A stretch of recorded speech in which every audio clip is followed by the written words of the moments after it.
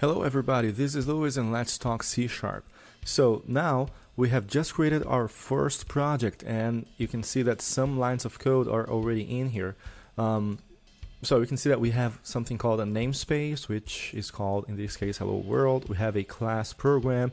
We have something saying static void main string, and then these things in here are, I don't know what those things mean, but we're going to talk about that. So don't worry about these. For now, all you need to know is that when you create a new C# project, a console application, these are the lines of code that you're going to see. And you can actually see that there's already on line 6. Well, for me, it's line 6. Depends on how your code is formatted. May be a little different. But you will have this console.writeLine, hello world. And that's your very first line of code. So what you have to know is that you see these curly braces here, this one that opens here and closes here. So I'm gonna say this because this is very important, okay?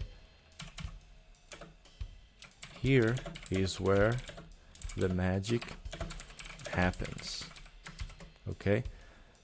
What I mean by that is that all your C# code must always go inside these two curly braces here. You can think of them as your innermost curly braces, at least when you create your new project. Okay, so this is where the magic happens. And whenever you're working on a new project, there is where your code should go. This is very important, okay?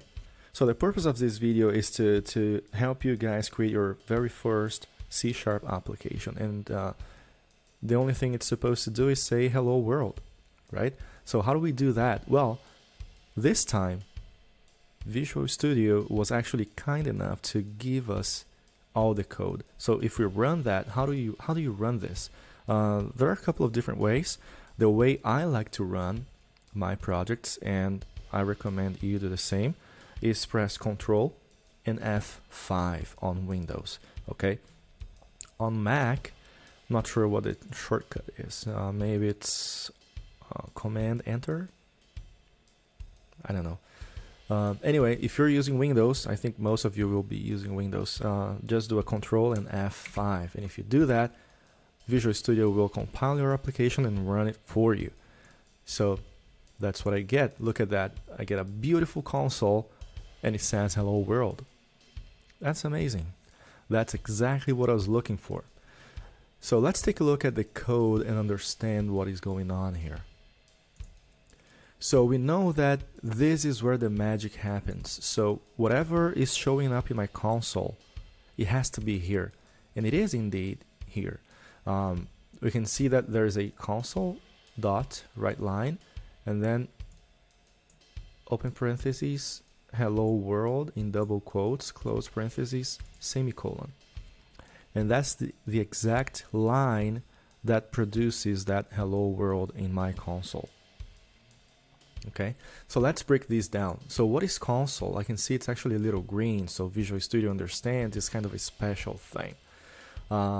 So C# supports the object-oriented programming paradigm. So what that means is that you can use C# operating kind of on the concept that everything is an object. Okay, everything is an object. And that includes the console. So the console is kind of an object as well. So in order for us to interact with the console from a programmer perspective, we have to somehow invoke the console. And, you know, in very minimalistic terms, I don't want to get too deep into the how things work under the hood here, because it's just the first video. But what's happening here is that when I write console, that means I am about to do something to this console. Okay, so console.writeLine, well, WriteLine, I think it's kind of obvious what it's going to do. It's going to write a new line into the console. Now, if I'm giving the console an instruction to write a line, a new line, I have to tell the console what it is that I want to say, right? I mean, I can't just say something like, hey, console, speak. Console is going to ask, okay, I can speak, but speak what? Well, you have to tell the console what to say, right? And that's what I do inside these parentheses here, right? That's why it says hello world. So whatever you type inside these parentheses will be produced onto the console. Okay, now you notice that we have double quotes in here. So we have hello world and they are surrounded with double quotes.